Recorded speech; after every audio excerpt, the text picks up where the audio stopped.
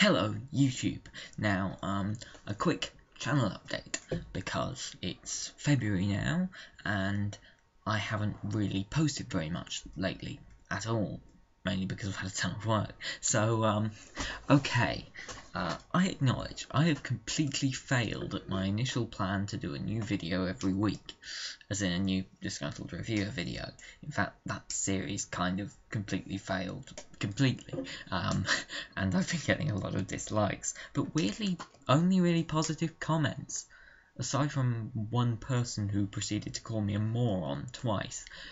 Anyway, so, yeah, it would be ideal on my videos if you would sort of explain why people are disliking them. I mean, I get sometimes I have an opinion which isn't popular, like the Batman Endgame series. I've been having very mixed feelings about. I know that's not part of my Disgruntled Reviewer series, but this is just an example. I'm having very mixed feelings about, whereas the critics have generally been loving it.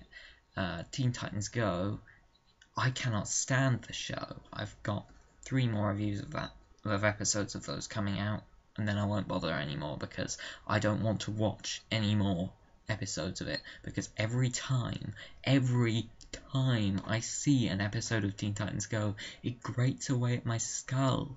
I actually got a review request for an episode of Teen Titans Go, so I'm actually going to do that one second, because there's one other one that annoyed me more.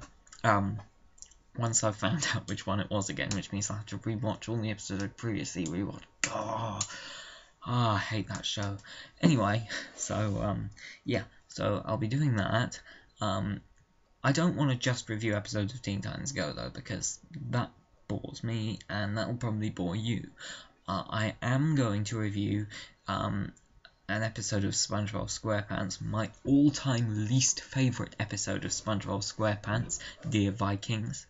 I know it's not technically as bad as some of the other ones I have reviewed, technically, but for one reason or another, which I will explain in the review, mainly the fact that it just flat up wasn't funny at all, but tried to be, it's still my least favourite episode.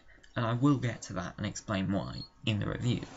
So yeah, there's that. There's also one product which I actually got for Christmas, so I don't want to sound ungrateful, but it doesn't do what the box says.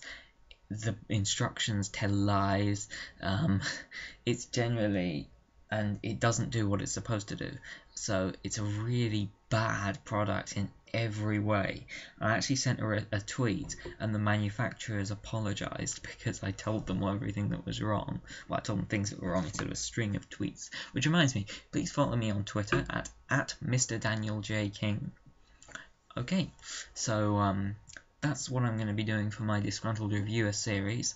After that, I'll probably end the Disgruntled Reviewer series, because generally I've been getting a hell of a lot of dislikes lately.